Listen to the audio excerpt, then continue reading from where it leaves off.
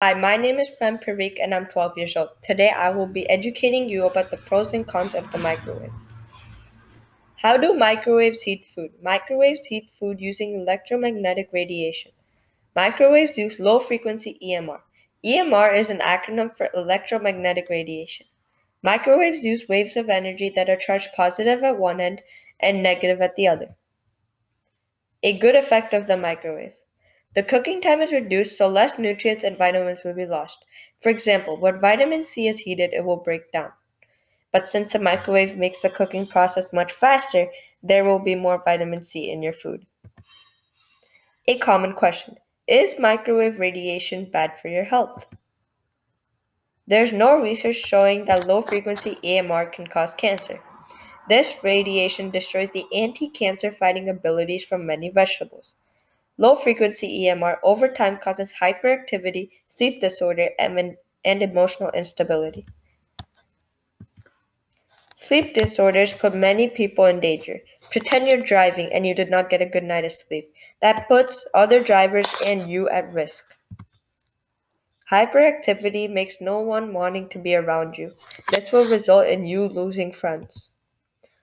Emotional instability is when your mood swings. Pretend you're at a fun party and suddenly you get sad. Nobody wants a sad person at a fun party. Lie and NP sing. Both of these people were trying to get to the side effects of RF radiation. Their studies showed that DNA and memory loss happens because of exposure to RF radiation. The government tried to stop their studies because someone had reported them. They had a lack of funds.